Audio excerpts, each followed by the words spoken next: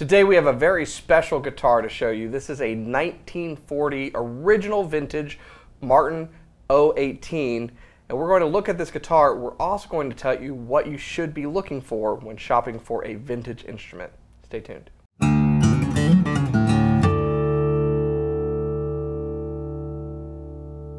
Hey, you're watching Alamo Music TV. My name's Chris McKee. And I'm Cooper Greenberg. We're here with Alamo Music Center in San Antonio, Texas. You can find us online at alamomusic.com.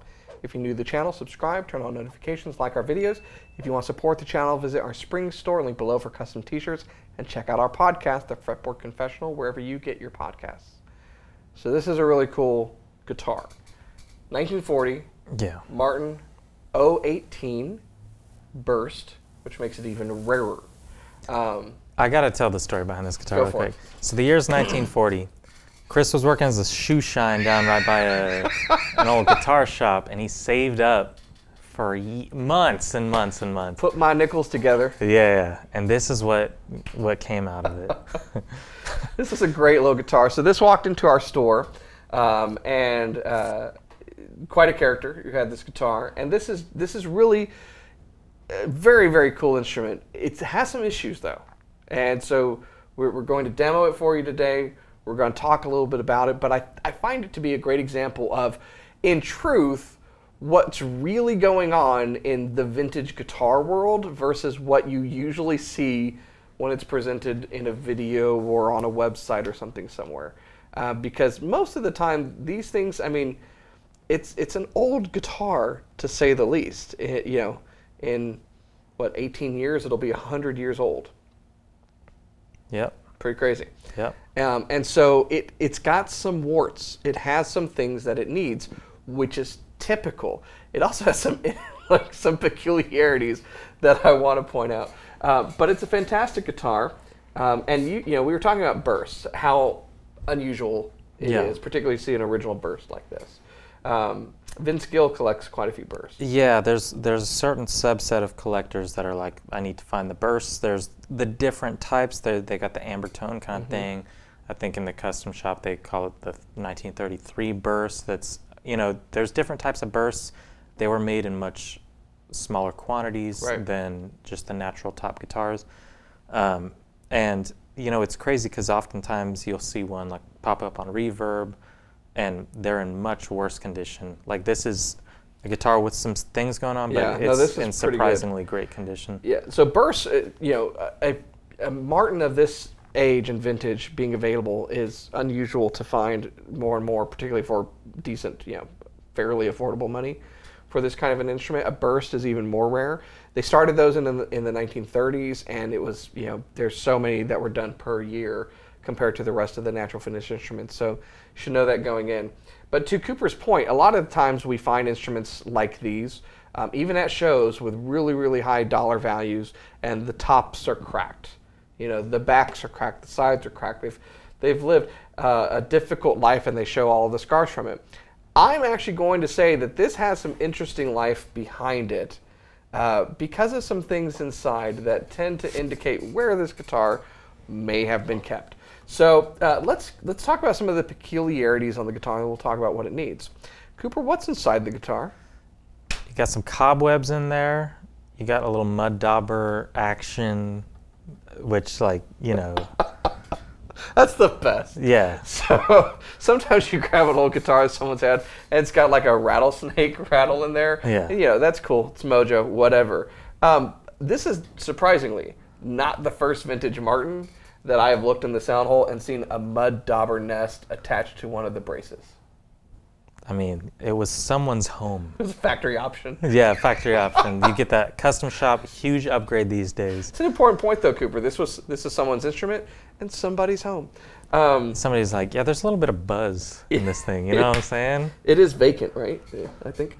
So what that implies though is that this is probably hung somewhere where it was accessible to wild beasts. To a wasp. Yeah. So it could have been hanging in the garage, which makes the fact that it's in this good nick even more impressive. But from everything we can tell, it's otherwise all original. But it needs some things. Yeah. So namely, it's got a crack in the bridge, and it needs a neck reset. And so we've got old strings on. We haven't even restrung this yet. Yeah. But it's available. And it's going to get some work done on it. So a neck reset and some bridge work is pretty common on a guitar of this vintage.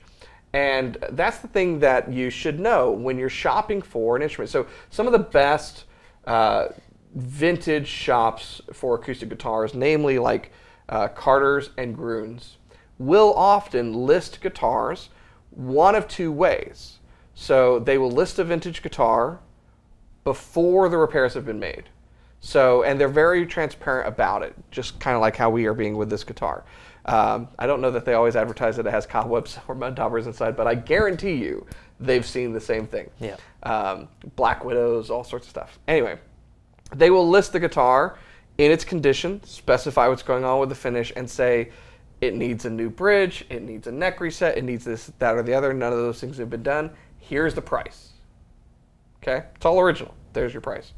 The other way they'll do it is it goes through their shop. They have very talented craftsmen and luthiers, repair technicians, that they will do the fixing, and then they'll say, here is an original such and such guitar. All of these things have been done to it. Here's the price. And thankfully, at Alamo Music, we have a guitar repair guru named Casey Jones. Driving that train. Just a classic name, too, right? Just aptly named. But he's a master for sure. Mm-hmm. There's some services that we will be offering that we have not been able to. This doesn't necessarily need a refret. Like the frets aren't terrible, but it's cool to have somebody in the shop that we can do refrets, neck resets, all that kind of stuff. So yeah, the saddle on here is pretty rock and roll. There is no saddle. So again, things that you'll see. So here are the things that you'll see if you come across, I don't know, maybe you're lucky enough and you go to an estate sale and they've got a 1940 Martin in there for $250. It will probably have cracks somewhere. Generally, the bridge is going to be cracked. Sometimes the bridge plate is kind of worn out and they'll kind of tear through the top if you're not careful. Yeah. So work in there is not unusual. Putting a new bridge on is not unusual. Cracks in the fretboard are not unusual. Fallen braces are not unusual. Finish work, I mean, really just leave it as is at this point. On a nitro finish, this guitar, actually the finish is pretty nice. Yeah. But if you look at it very closely, it's got that patina. It's really sunken into the wood grain. There's some checking on it, which you would expect to see. That's like this tiny little cracks, you know. That's very cool. And we like it. You know, the fact that it has no saddle is because it needs a neck reset. So what happens over time is that the guitar under pressure tends to fold in on itself. This 14th fret kind of acts as a hinge with the top sinking and the neck kind of bending up. And then if you have a tall saddle, which you should have, the action is just way too high.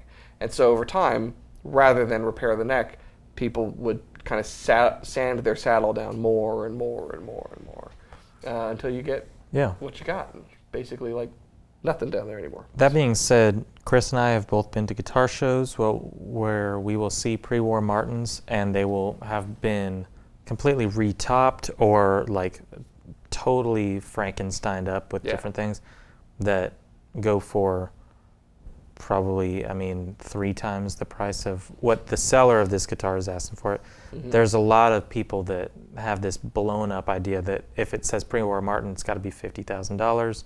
You can find some really cool stuff from the era that needs minimal work like this. And like I played it in the demo. It's not, I did leave it tuned down to C sharp. Yeah, but it wouldn't be playable at standard pitch right now because of the work it needs.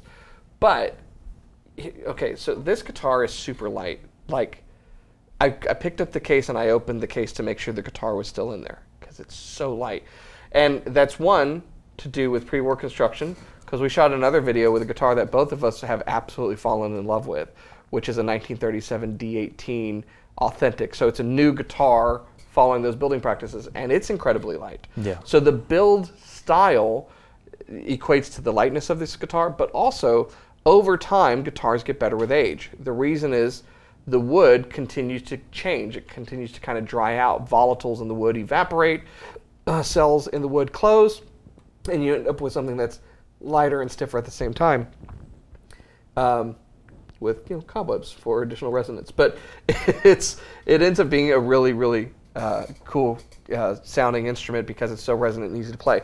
The other thing about guitars like this is everyone wants a D28, everyone wants a D18, everyone wants a 0028 or an OM42 or whatever, right? So guitars like an 018, which are gems, get overlooked. And so sometimes you can get a vintage one of these at a fraction of the cost that someone would charge a similar year and probably condition D28.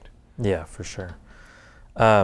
So I'm going to play it for you. If it sounds like a 78 RPM record from 1940, it's because it's tuned down to C sharp, which is what we received it in. I just pretty much tuned it relative to where it was harmonizing. Yeah. And the strings are probably about 10 to 15 years old, if not older. And it comes out sounding pretty cool. I think like it does sound cool. There's this book by Jeff Tweedy when he's talking about his preferences and guitars and sound and everything. And he likes it when the strings are like 6 months old and they're dead and they can finally sound like how he wants it to sound like.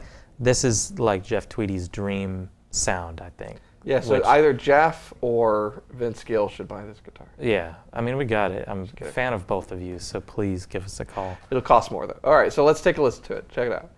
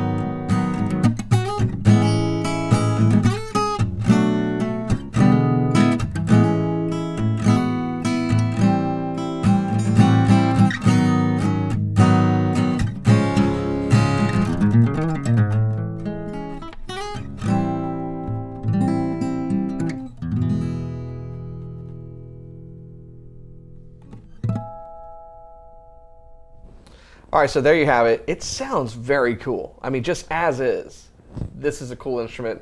It's got a lot of mojo. I think that Mud Dauber Nest is doing something for the sound. So, maybe it could be a little secret we adopt. It's a new feature in guitars going forward. Yeah. Let the bugs live in it for a bit. But no, in all honesty, it's just a really, really precious instrument. I'm glad that we have it here.